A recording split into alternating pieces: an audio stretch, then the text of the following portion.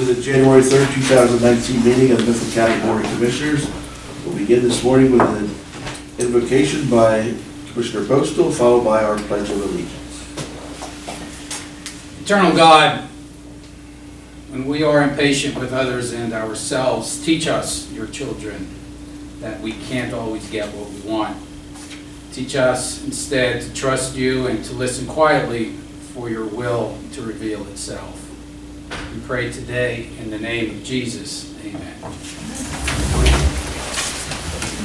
I pledge allegiance to the flag of the United States of America and to the republic for which it stands, one nation, under God, indivisible, with liberty and justice for all.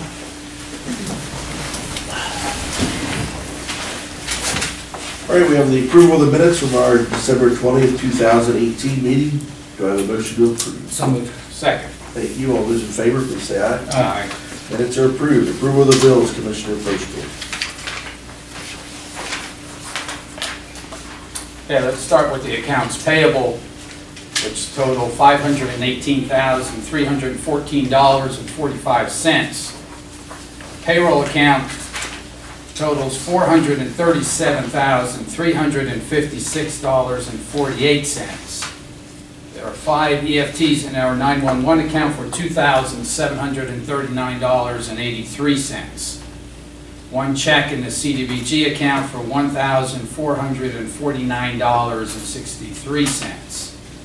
There's 1 check in the CDBG home account for $10,975. Liquid fuels account has 1 check for $7,135.72. And finally, in the Liquid Fuels Act 89 account, there's 1 EFT totaling $102.54. Make a motion to pay the bills. Thank you. Second. Second. All those in favor, please say aye. Aye. Bills are approved. Treasurer's report. Treasurer Simmons.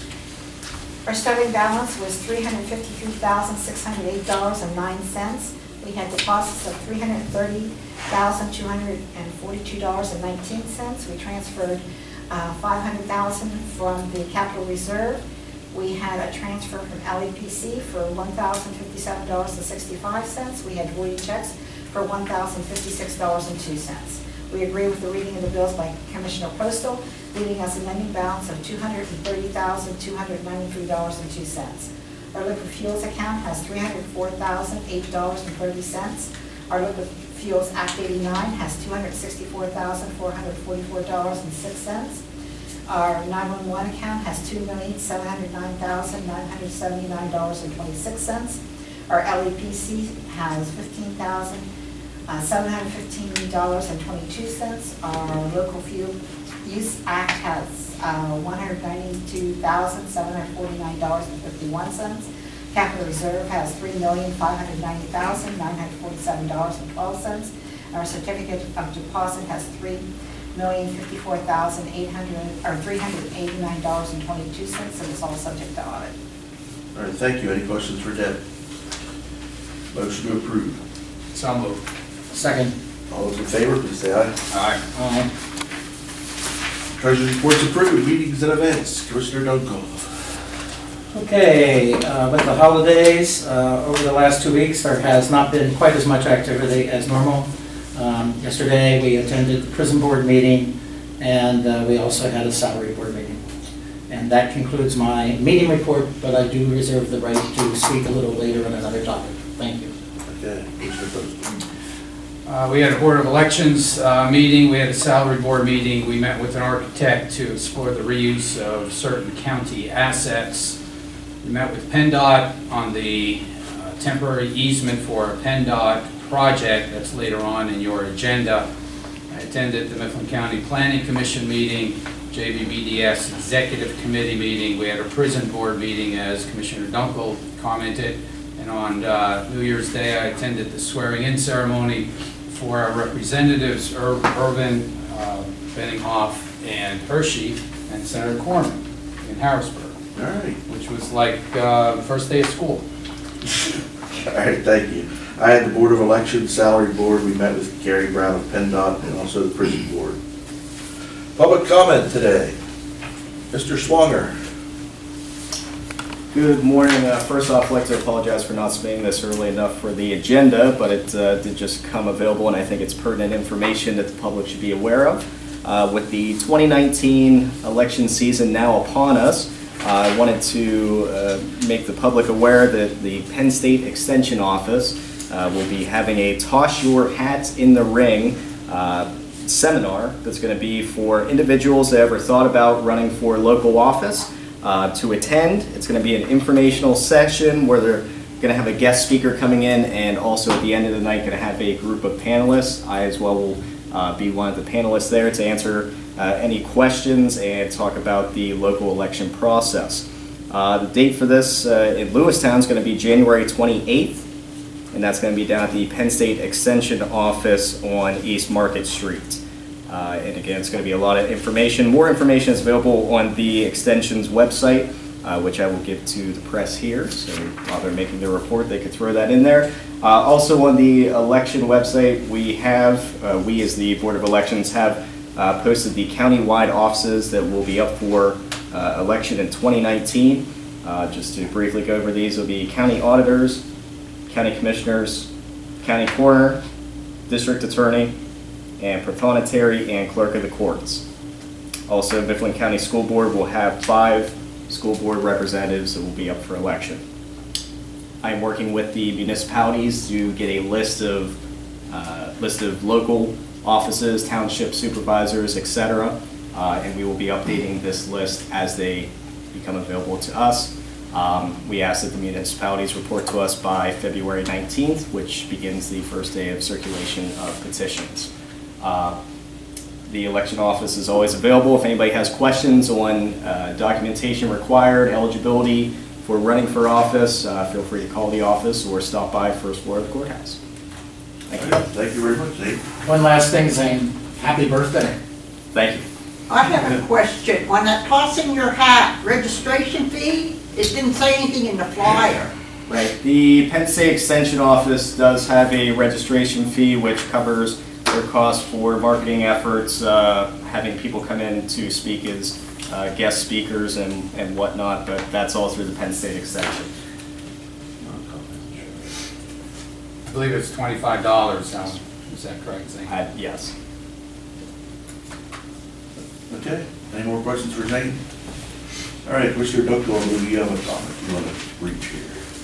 Do you want me to go now? Yeah. Okay, very good.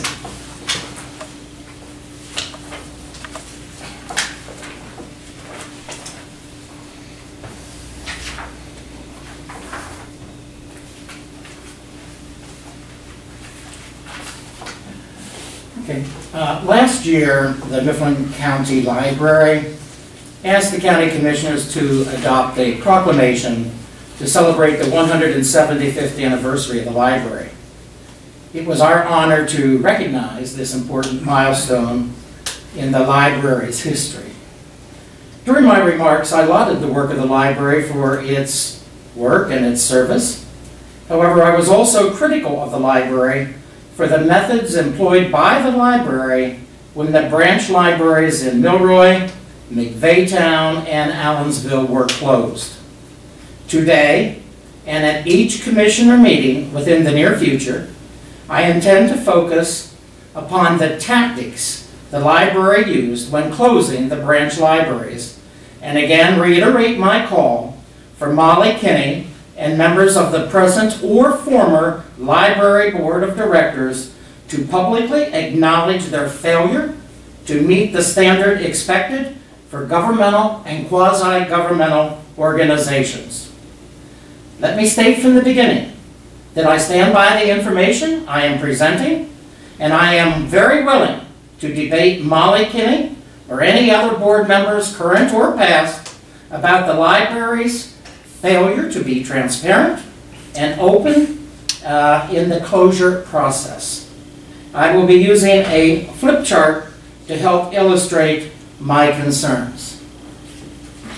When Molly Kinney and the Mifflin County Library Board of Directors made the decision to close the libraries, they went to the individual branch sites and taped a note on the front door indicating that the library was closed until further notice. Now, I'm going to use this flip chart here, and I would ask that the cameras hone in on this, because some of us are visual learners rather than audio.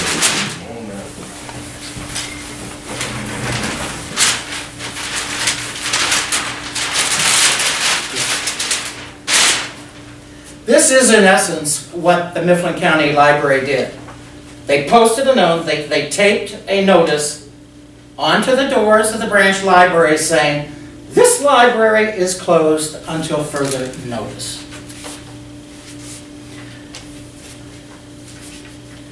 One might expect to see this type of notice on the door of a massage parlor or tattoo parlor that has closed.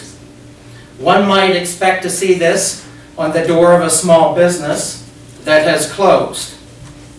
But for a library that gets nearly $250,000 every year from county government, it's rather unacceptable. In my opinion, it was a rather crass and underhanded way to make the closures. The library chose to ignore all local officials, all municipal officials, elected officials from the municipalities that they closed the libraries in. And it was these very officials that partnered with the library for decades. Is this the way you treat a friend? Is this the way you treat a partner? The library board knew, and Molly Kinney knew, when they posted the signs on the doors that they were deceptive. The sign, as it read, implied that this could be a temporary closing, perhaps due to some plumbing issue, remodeling, painting, or whatever. In fact, they knew when they posted this that those libraries would never be open again as a branch library in the Mifflin County Library system. Now, let's take a look at the second chart I have.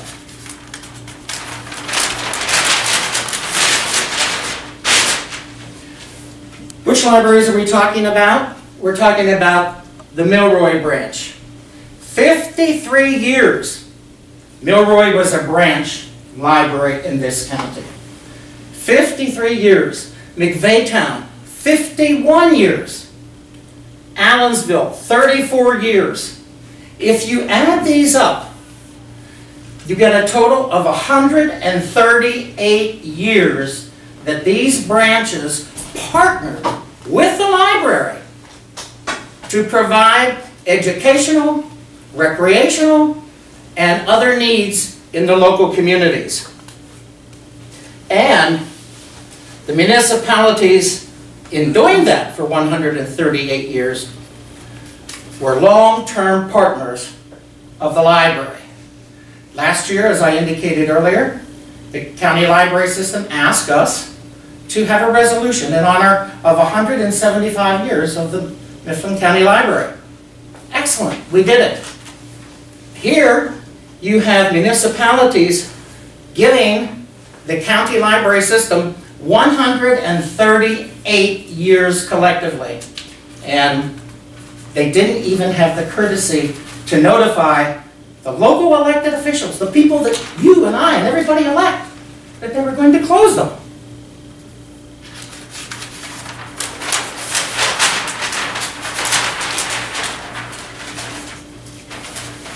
Now, how? How did these municipalities partner with the Mifflin County Library? Number one, they provided housing at no cost. In other words, each of those municipalities provided a site and never charged the library one single penny for rent. Number two, the municipalities paid the utilities. They paid the electric, the heating, the water, the sewage. And further, the municipalities provided custodial services. the cleaning, the maintenance, snow removal. Again, 138 years. Now think about this. These municipalities freely gave the space and paid the bills associated with those branch libraries as it relates to the utilities and custodial services. Think of the investment those municipalities made on behalf of the library. If you add up 138 years, it would run into the hundreds of thousands of dollars of in-kind services that these municipalities provided the library, and yet the library didn't even have the courtesy to notify those officials that they were going to close their branches. That to me is incomprehensible and just plain wrong. There is in life a right way to do things and a wrong way to do things. This clearly was not the right way to do it.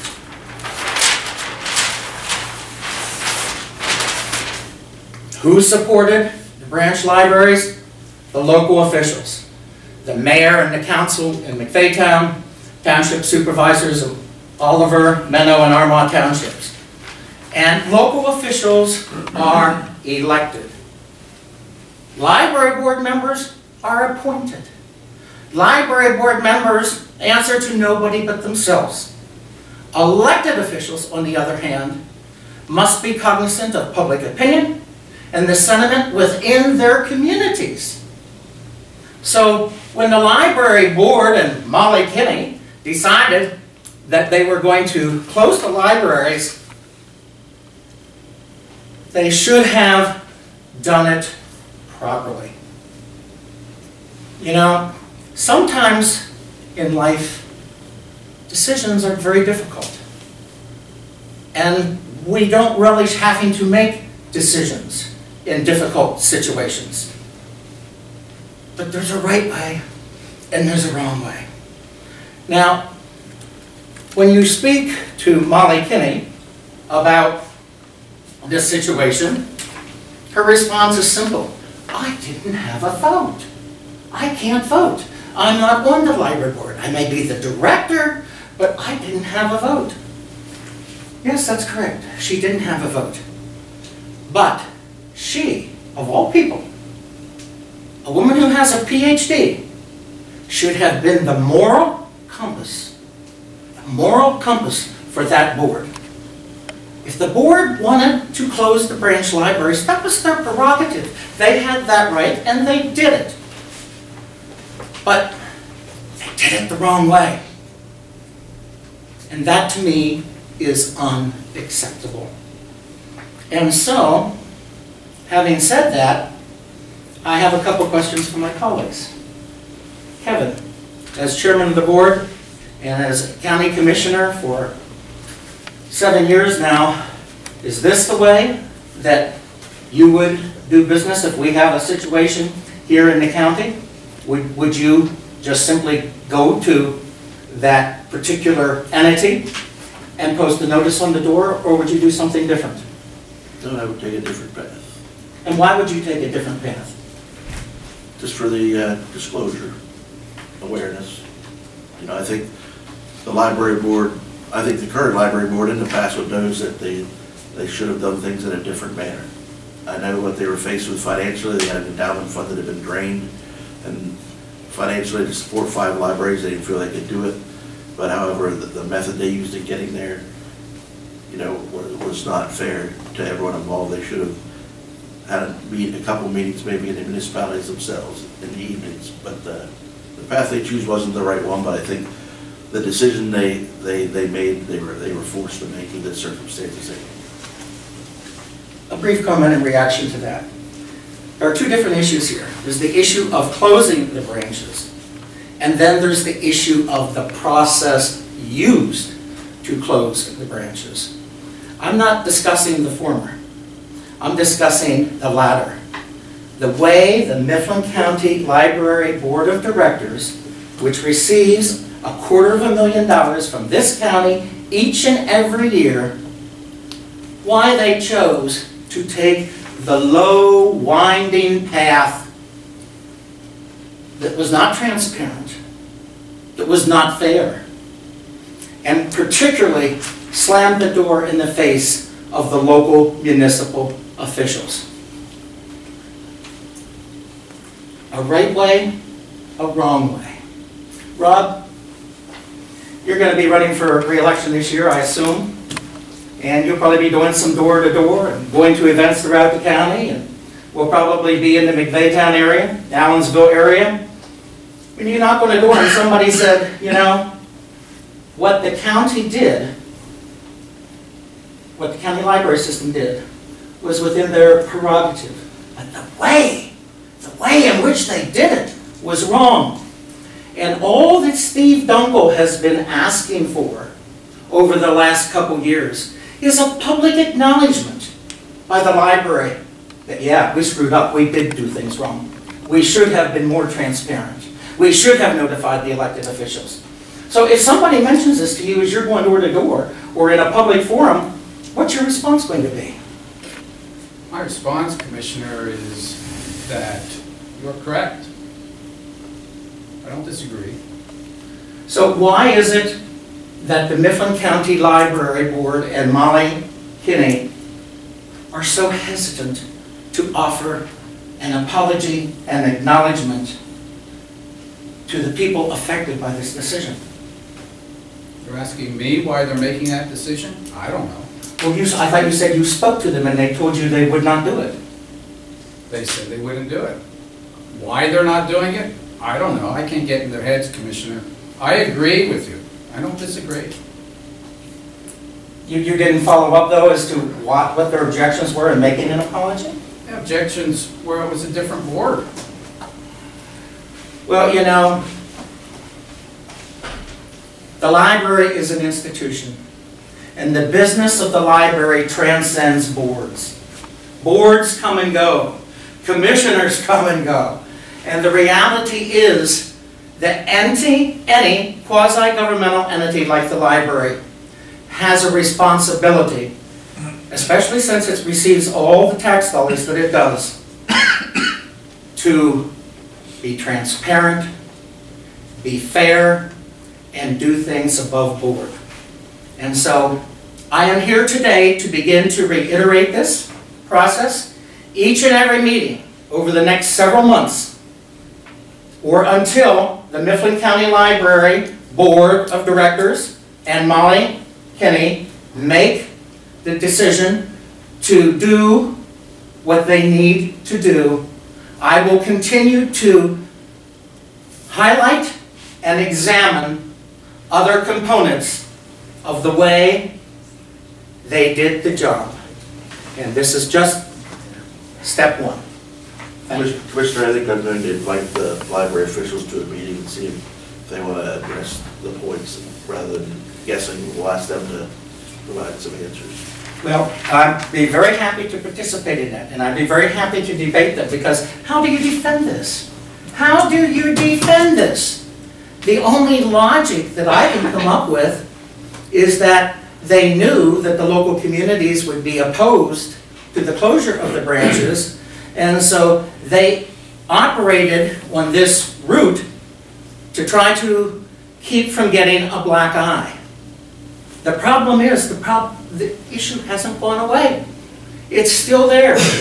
It was an injustice then, and it's an injustice today. So I'll be happy to meet with them, but I can assure you that I will use the forum I have as a county commissioner each and every meeting for the next several months to look at the various components that prove that the library board was not transparent and forthright in the way they closed the branch libraries. Okay, thank you. Let's move on to new business now. We have item A, request for exoneration of 2018 county portion per capita taxes. The Hamlin Borough Tax Collector Melody Kane has one. Do I have a motion to approve this exoneration? So moved. Second. All those in favor, please say aye. Aye. Motion is approved. Item B, amending the action taken on December 6, 2018 to exonerate Brown Township Tax Collector Cheryl Hartzler from collecting the 2018 per capita tax bill as presented.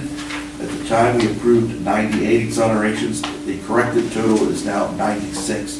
So motion to amend that action. So moved. Second. All those in favor, please say aye. Aye. Motion is approved. Item C, resolution number 1 of 2019 on behalf of Brown Township Supervisors approving budget revisions to the fiscal years 2015, 2016 CDBG programs. Jim. Good morning and Happy New Year. This is a correction to a previously adopted resolution, which was Resolution 17 of 2018, adopted on December 5th, 2018. The wrong resolution just got back to Kathy, so we corrected the resolution, which have the correct figures. This is an amendment to the 2015 and 2016 Brown Township, Mifflin County on behalf of Brown Township budget years. So the only difference is if you go down to the last whereas, number 2, the decrease of the Bender Park Handicap Fishing Pier is in the amount of $917.85 versus what was previously adopted, which was $1,402.85. So the figure that's accurate is the $917.85, which subsequently impacts the single-family housing rehabilitation program, and the budget for that will then be $53,297.85. All remaining items are intact and remain the same. Okay, thank you, Jim. Questions? Motion to approve resolution number 1. So moved. Second. All those in favor, please say aye. Aye. Motion is approved. Item D, change order number 1 for the street reconstruction of South Wayne and Spring Street project due to a decrease in cost of $18,311.37. Mr. Marks. Thank you, Mr. Chairman, Board of Commissioners. This is a project that was completed previously. It was bid this summer and under contract with J. Falkert and Sons. It was for repaving on South Wayne Street, a portion of South Wayne Street, and Spring Street within the borough of Lewistown using the borough's CDBG monies. The original contract amount was $163,361.64, and the change order amount is $145,050.27, a decrease of $18,311.37. A major portion of that change, we always have a change order at the end of the job because when we do a paving job, we bid it per ton and per lineal foot of milling and that type of thing. And then we do a change order at the end to adjust the quantities based on what was actually used. So we're not paying for more, paying for less than we actually used. But a major portion of that was the borough street superintendent had requested that we not pave a cross street on South Wayne Street due to potential water problems. And whenever they pave the cross street, then they will pave this portion. So basically there was an intersection that was not completed, and that's a major portion for the reduction of the funding there. So these funds will be moved to another project at some point in the future through a budget revision. And so, any questions? I'm sorry, Doug, maybe you said it, but what's the year? What year are these funds? For South Wayne Street, it is 15 and 16, and for Spring Street, it is 2016 and 2017. So what this will expend is all of our 15 funds, all of our 16 funds, and a portion of the 17 funds for Lewistown Borough's portion of their CDBG contract there. So the revision would take place in the 2017 year then, so therefore spending the previous year's funding. All right, motion to approve the change order. So moved. Second. All those in favor, please say aye. Aye. Motion is approved. Thank you, Doug. Yeah, thank you, Doug. Item E, on behalf of the Redevelopment Authority, Mifflin County, a temporary easement with PennDOT for construction purposes on State Route 1005, parcel number 222. Mr. Posto, do you want to comment on that? Thank you. We had a meeting with the PennDOT representatives regarding this project, and PennDOT is updating and changing its traffic signals in Lewistown. Last month, we took action on the signals that is at the courthouse, that would be 3rd Street and Wayne. This one pertains to the signal on Dorcas and Market, I believe. It's addressed to the redevelopment authority because in the research of the deeds, PennDOT had found that the redevelopment authority is still listed as the owner of a very small portion. This is probably about 200 square feet, which is like 10 by 20. And it's a temporary easement. They just needed to put some equipment on it while the signal is being replaced. The offer is $500, which is fair, and was what the county had been offered for other projects on 3rd and Wayne. So the letter is in front of us to approve on behalf of the redevelopment authority, since the redevelopment authority has no members. I make a motion to approve the temporary easement with PennDOT for the construction purposes. Okay, thank you. I have a second. Second. Thank you. All those in favor of the motion, please say aye. Aye. Motion is approved. Item F, subrecipient agreement between the Mifflin County Commissioners and the Borough of Juliana Terrace for road construction costs for portions of Hudson Avenue, Viaduct Way, and Wagner Avenue project using 2016-2017 CDBG funds. Mr. Letier is back. Yes, F&G are two subrecipient agreements, which are the contractual obligations the county, the grantee of these funds, have with the subrecipients. In the F item, the subrecipient is the Borough of Juniata Terrace, which includes roadway reconstruction of Hudson and Viaduct Way and Wagner Avenue. Hudson and Viaduct Way, there's approximately 6,951 square feet of road surface on Hudson Avenue and approximately 5,129 square feet of road surface on Viaduct Way. It does not include any type of milling, as far as I understand. Is that correct, Doug? Just paving notches, which would be at the end of the roadways or street crossings, is the milling that would take place, not actual complete total milling of the streets. The borough has donated liquid fuels funds in the amount of $3,487 towards this project. The CDBG funds are a total of $15,088, which a total project cost of $18,575.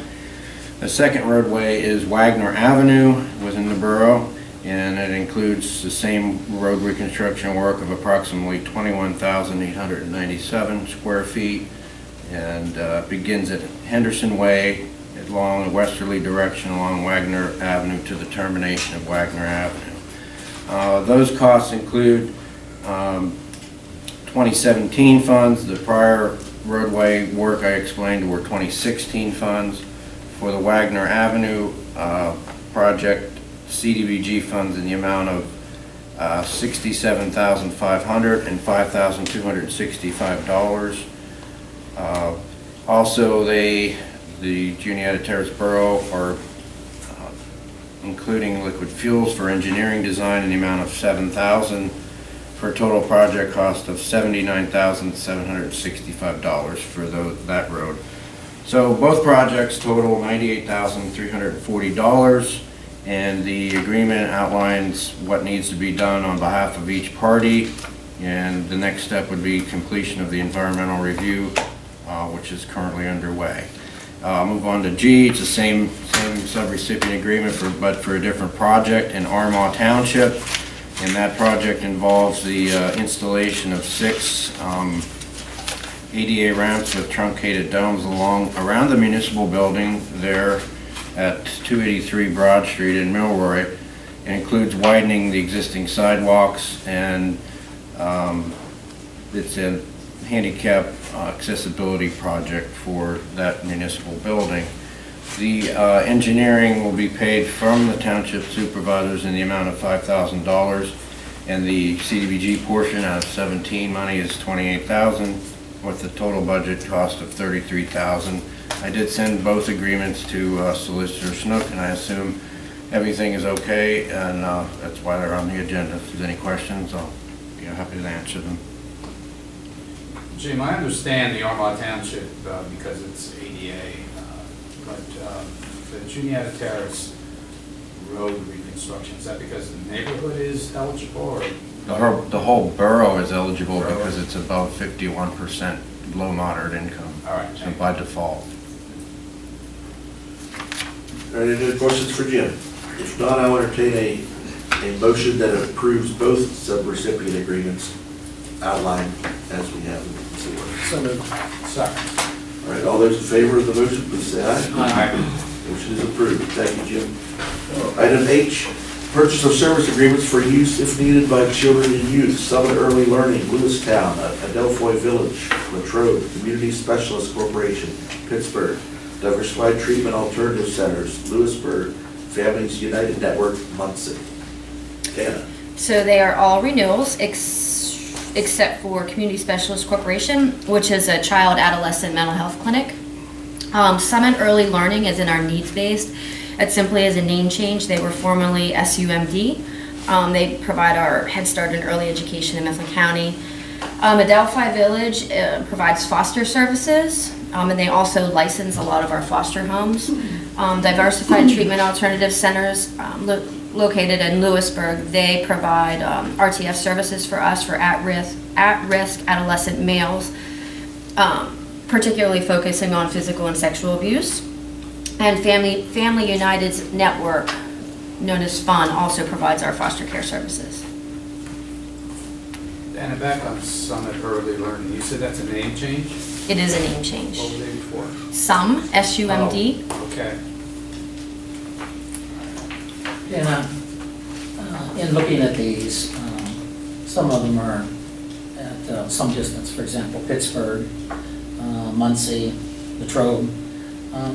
What percent, and I'm just looking for a ballpark estimate here, what percent of special needs that youth have can be addressed locally versus those that have to be sent to facilities that are at a greater distance? So most of the Latrobe as well as Muncie, they're their headquarters, but they actually have a site in Mifflin County. So both Adelphoi Village and Muncie have offices here. The Diversified Treatment Alternatives, most of the RTFs, which are facilities where our children or adolescents stay and have 24-hour care, we don't have a lot of resources in Mifflin County, so those are usually the ones that we outsource to. For example, the Pittsburgh site, the Community Specialist Corporation, we have a young man that's in a residential treatment center in Canonsburg, and he receives his mental health treatment through this mental health clinic near his RTF. All right. Motion to approve the purchase of service agreements for use. So moved. Second. All those in favor, please say aye. Aye. Motion is approved. Item I, personnel. We have resignation of children youth caseworker Catherine Ray, effective December 21st, 2018. The hiring of Pamela Britton for part-time corrections officer, effective January 7th, 2019. Promotion of Cassandra Price from caseworker 1 to caseworker 2, effective January 7th, 2019. An appointment of Grace Ward for an intern in the Children Youth Department, effective January 7th, 2019. Do I have a motion to approve these personnel items? So moved. Second. Thank you. All those in favor of the motion, please say aye. Aye. Can I ask, is Dan, how long will the intern be with us? Till April 28th. All right, I'd like to thank Max Ober and Stephen Gibson from MCTV for being here today and making it available for our county residents to view. That concludes our agenda. We stand adjourned.